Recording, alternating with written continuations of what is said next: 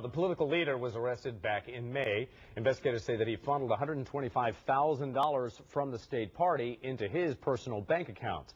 Jay Cheney Mansion says that his client is innocent and several high-profile politicians, including Governor Charlie Crist, may have lied. Fox 35's Steve Gelbach joining us now live with his startling accusations. Steve?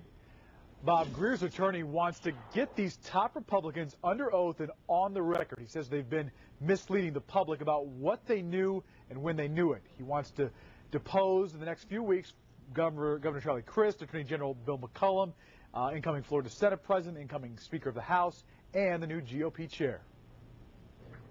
Attorney Cheney Mason spoke out today to clear up false information. It's a significantly politically motivated prosecution. He says former Republican Party Chair Jim Greer became a target in an effort to hurt his friend Governor Charlie Crist's bid for U.S. Senate. We're not going to tolerate the continued misrepresentations that they did not know about victory strategies or that they did not sign a severance agreement with Mr. Greer. Documents in the case against Greer show Victory Strategies as a company he set up to funnel money away from Republican donations to himself.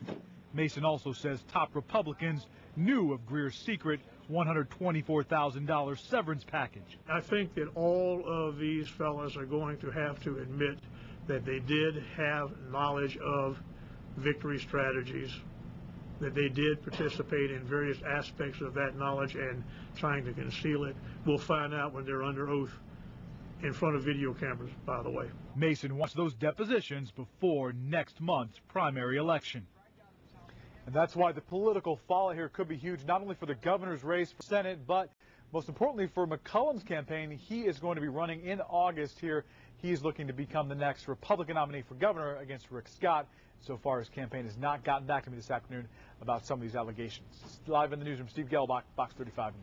Steve, thank you. By the way, Greer's attorney says that he'll also file a number of motions in the case this week.